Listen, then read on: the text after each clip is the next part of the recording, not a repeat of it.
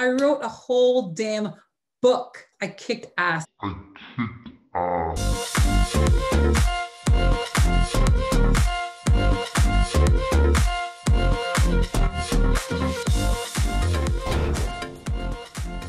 Hi, how are you? Hope you're well.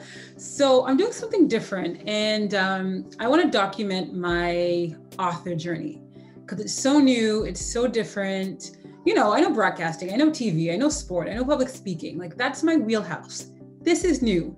So I thought I'd just turn on the camera every week, chat about what's going on, my hopes, any setbacks, my goals, my wins. My best friend really gave me this idea, Mary. I used to tend to dim my light, and maybe it doesn't seem like that on social media, but what I mean is, you know, things that I've achieved, I'm like, oh, no big deal. Oh, that's not a big deal. No big deal, no big deal. Like, I just really keep it small, and I wait for the next big thing to actually prove that I'm really good, or, you know, something wasn't a fluke. Do you know what I mean? I'm not doing that anymore. Y'all, I wrote a book. I wrote a whole damn book. Your girl is an author. Your girl is an author. Your girl's an author. The first thing I want to talk about in this is the truth about how I'm feeling. So the book was supposed to come out last April. It didn't. It was a great decision by my publisher. They really wanted the book to be well received. They believe in it so much that they're like, this is not the climate that we want my mother's daughter to enter into. You can't put a genie back in the bottle, so let's just do it right. And I respect them for it. It was the best decision. Now, a whole year? COVID, you suck, dude. A whole year was not ready. And the truth of the matter is, I'm struggling a little bit with getting hype again. Like, I know it's coming, it's 2021, this is January, whatever, it's gonna happen. But that anticipation, that buzz, the joy, right, that I had going into it last year is not the same. And I completely put the memoir out of my mind. I wanted to start feeling real. Still doesn't feel real. It still doesn't feel like it's happening, but I know that it is. Because here's the thing, I'll write more books, but your first one, you never get that feeling back. I want to document this one for myself so I don't dim my light.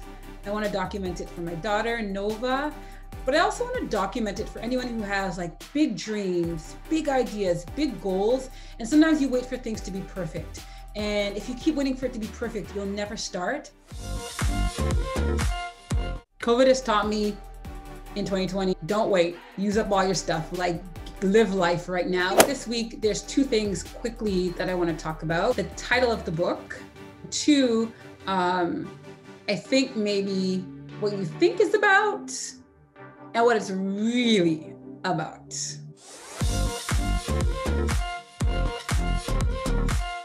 At first glance, I think the assumption is, and rightfully so, that this is a book all about sport. The highs, the lows, how to be successful, how to get over failure, all those things. And sure it is. But dare I say that it's more than that. It's about the messy and the complicated and the emotional things that happen in families, and how those decisions and those experiences not only shape the person who lives them, but the people who they go on to raise. The things that our mothers and our fathers do long before we're born impact who we are and who we can become. I was an athlete, world class, for 10 years. Interviewed by hundreds of people, hundreds of times, and I've never told this story. I never told this story because, one, I didn't know all of it. There are things about my early life, in my life before I got here, that I didn't know.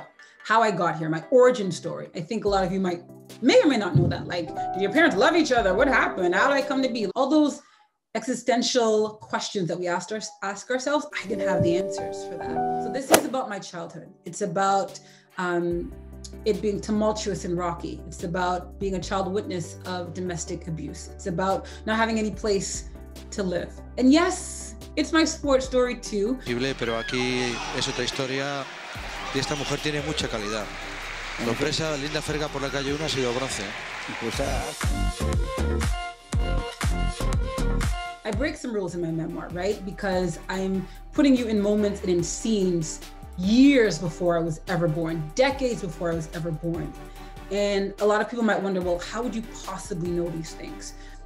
I kicked tail on this. I kicked ass. I went to the University of Chicago's Gleacher School, and I have a diploma in creative writing. I took that program for 2 years. I workshopped and mined a lot of these stories. I'm also a trained reporter, so that helped. I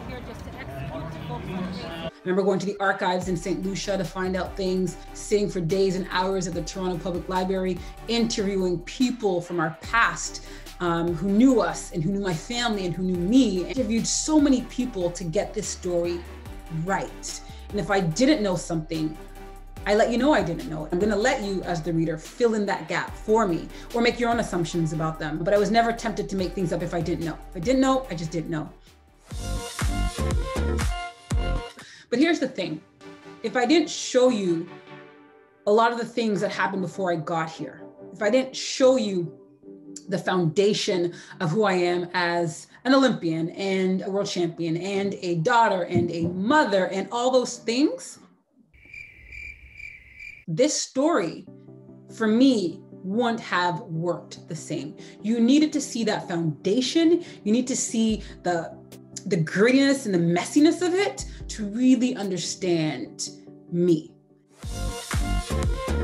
But I'm like, God, a whole year has passed. What is it going to do? Can it do what it was supposed to do? Has COVID rerouted it? No, I'm not claiming that for myself. I've worked too damn hard on this thing for it not to pop and not to do what I want it to do. But here's the thing. The success for me is bringing it to life.